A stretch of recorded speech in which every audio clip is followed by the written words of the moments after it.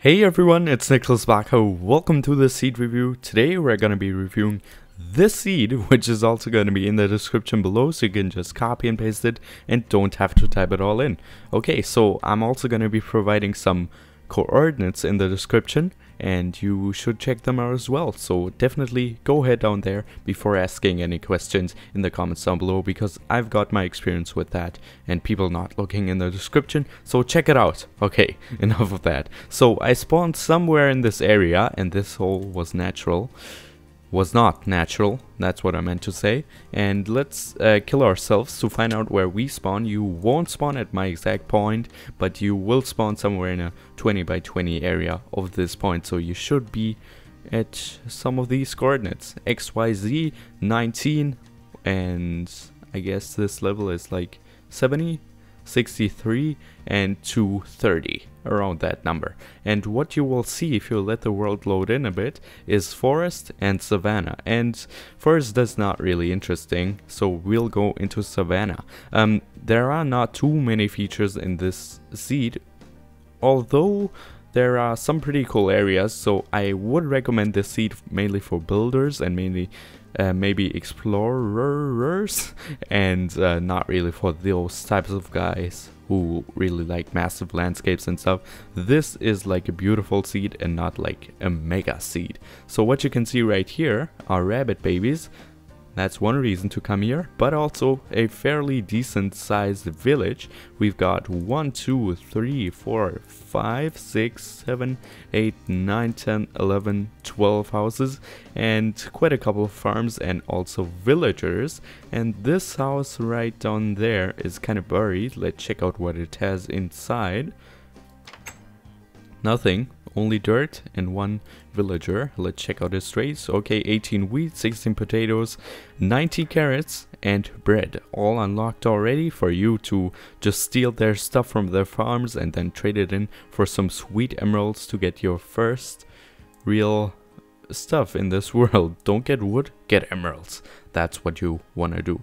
Okay, so the next thing is relatively close by, if you can say so. So there are the coordinates for this village, and if we go to, let's see, which one was it? I think it's this one.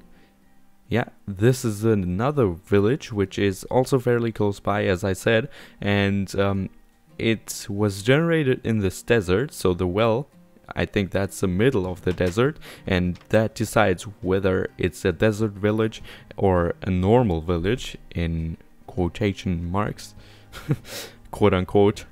That's what I want to say. And if that's in a desert, the whole village is going to be deserty. And we've got a pretty small village, but you could also consider this normal size by comparing Minecraft villagers. But you have a nice blacksmith in here with some pretty good stuff. 3 diamonds, iron sword, iron pickaxe, iron boots, and 3 gold. Not too bad, just for this quick travel. And then you can also farm away some stuff, get some pumpkins, and you're good to go. So the third location that I want to show you is at these coordinates. Was it those? No, I think it's those. Yeah, here we go. And this spawns you right in front of a desert temple. We got a nice mountain back there, which I haven't checked out. And yeah, this is not buried. This is kind of one of the perfect desert pyramids.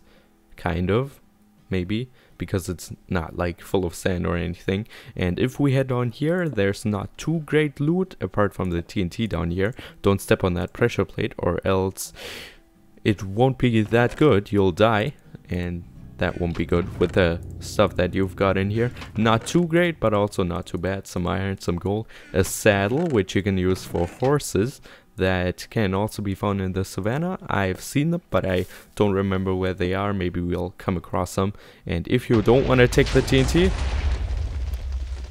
just blow the place up. Okay, we can just fly around a little bit more, and then I think that'll be it about this seed, really, because yeah, it's just a nice seed. I like the scenery, just those flat landscapes, and that's also the reason why I like this biome so much, because it kind of reminds me of a savanna in real life, and that's kind of the closest biome that they could make to real life. Okay, so I think there's nothing else to show here. No, the savanna ends there, but it's fairly big if you go into another direction. Let's see what this is. Oh, wait, is that another village, or were we there before? I don't know. This looks like another village, maybe. What coordinates are we at?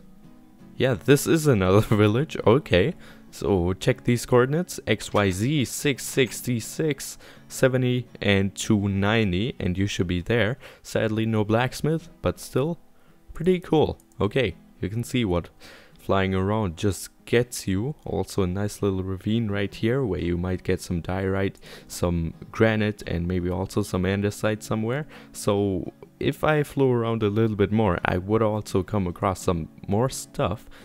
Wait, is that yet another one? No, probably, maybe. Yeah, that's another one. Okay, I'm gonna leave the exploration to you, up to you. You can tell some more comments. You can tell some more coordinates in the comments down below, or maybe this is the first one.